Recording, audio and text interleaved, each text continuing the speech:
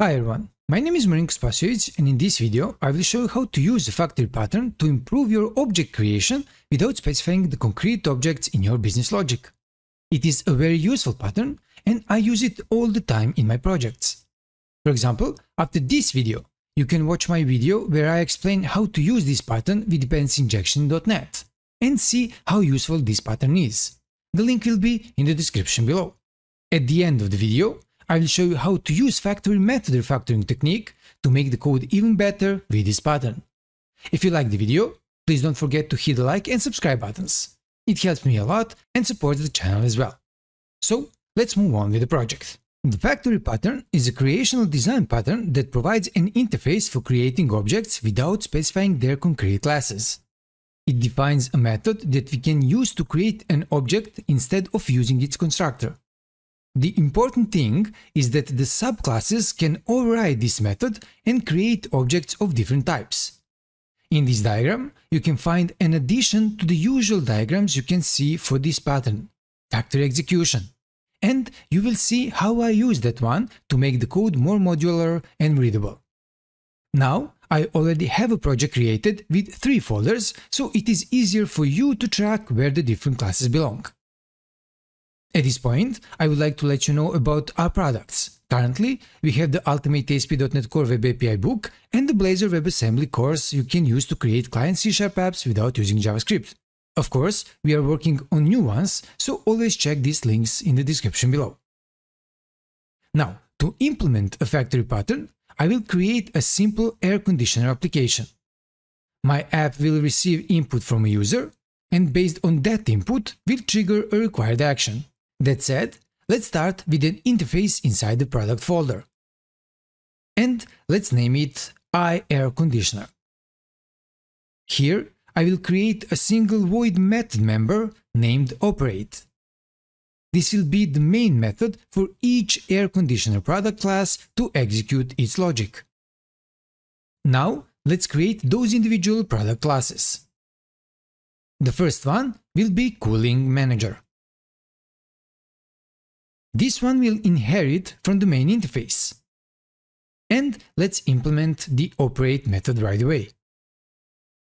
Now, I will create a private, read-only double field named temperature and use a constructor to initialize this field. Lastly, inside the operate method, I will print a simple message to the console window.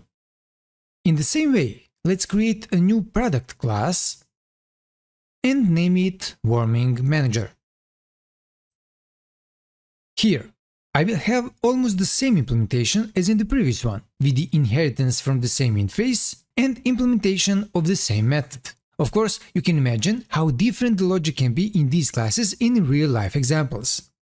Now, I need the private read-only double field, named temperature, and again, let's use a constructor to initialize it. Lastly, inside the operate method, I will simply print the message. With the concrete products prepared, I can focus my attention on factory classes. So, inside the factory folder, let's create a new class and name it Air Conditioner Factory. It will be an abstract class, and I will have a single abstract method that returns the iAirConditioner type, so the main product interface. And let's name it create with a single double parameter named temperature. This signature tells us that this method will create an instance of any of the concrete product classes. Now, let's move on to the concrete factories. First, let's create a new class named Cooling Factory. I will inherit from the base factory class, and then I can override the create method, where I will simply return a newly created instance of the Cooling Manager class with the provided argument. With this implementation, you can already assume what the new factory class will look like. So let's just name it Warming Factory.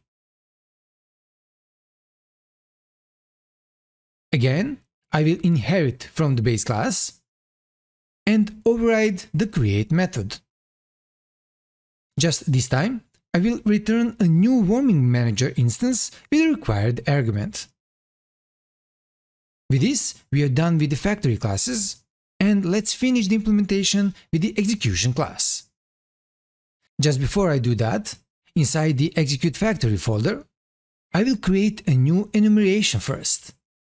Let's make the class enum and add two items here, cooling and warming. Now I can create a new class and name it air conditioner. I will use this class to execute my factories. So first I will create a private read-only dictionary of air conditioner actions and air conditioner factory types and name it factories. Then I will simply create an empty constructor here. Now, there are two ways I can populate this dictionary with the individual factories. The first one is the manual way. Inside the constructor, I will instantiate the dictionary. And then, for the first item, I will provide the cooling action for the enumeration and the instance of the cooling factory class. For the second item, I will do the same, just this time use the warming actions from the enumeration and then create the instance of the warming factory class. That's all it takes. It is easy to add new factories if we need to, but again, we have to add a new factory for each action. On the other hand, I will show you an automatic way of adding factories, but it's a bit more complicated. So, let's hide the first implementation and now create an instance of my dictionary. Now, I will loop through each action from my enumeration using a for each loop.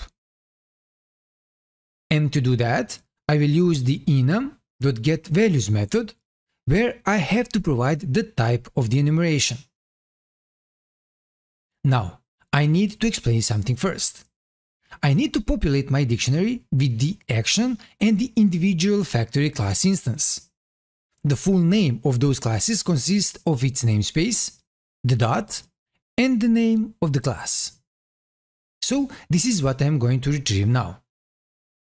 I need the type first, and for that I will use the type class and the getType method.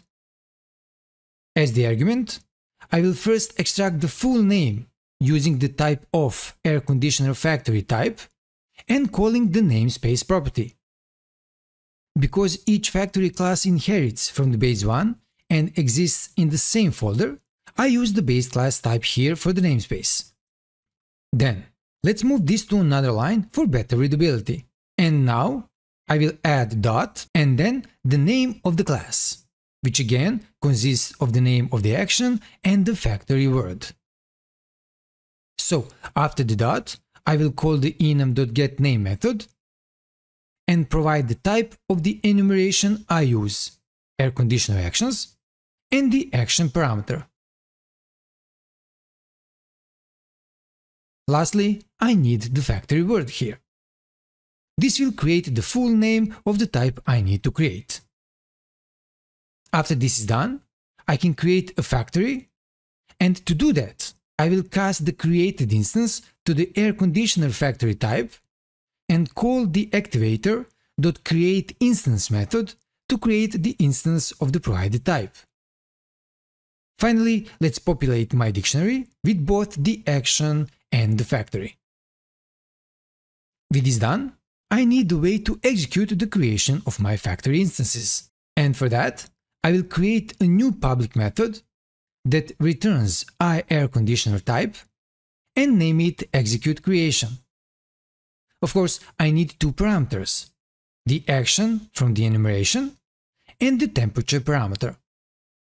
All I want to do here is call the dictionary with a specific key and call the create method passing the temperature as an argument. Great. The last thing is to test this. Inside the program class, let's create a new factory variable, instantiate the air conditioner class, and then call the executeCreation method, where I will pass the action I want to execute with the temperature of the room I want to have. Of course, I need to call the operate method as well. Okay, let's run the app, and you can see the result here. Now, let's see how we can improve this code a bit more. I can use the factory method to replace a constructor while creating an object. If the constructor consists of lots of code, we should replace it with the factory method. Furthermore, we can have multiple factory methods with meaningful names and parameter names as well, which replace a single constructor. This improves code readability a lot, and it helps with the chaining syntax. Let's see how to do that. First, I will change the accessor of my constructor to private. Then, I will create a new public static factory method. You see, it returns the type of this class, and let's name it initialize factories. All I want to do here is to create a new instance of this class. That's all it takes. Now I can return to the program class and modify the code. I will remove this one here, and then use the class first, then the factory method to retrieve the class instance.